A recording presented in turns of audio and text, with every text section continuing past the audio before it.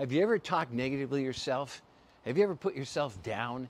You know, we all, if we're not careful, do that. And I'm going to give you one thing you can do from a neurological perspective that will absolutely change not only how you think, but rewire your own brain. And this is the following. I want you to identify 3 things that you've accomplished today.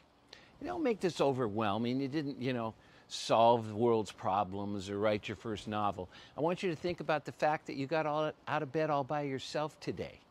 Jot that down. Also jot down, maybe you had lunch for yourself and you made your own lunch.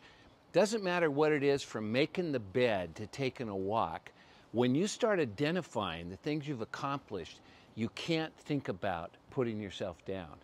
Your brain cannot multitask. It can only do one thing at a time. So it actually rewires you, because now you've asked it to identify something other than where'd I fall short, what I do wrong.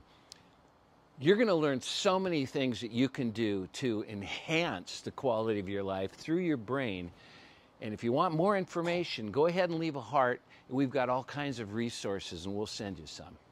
What are you thinking about? What did you accomplish today?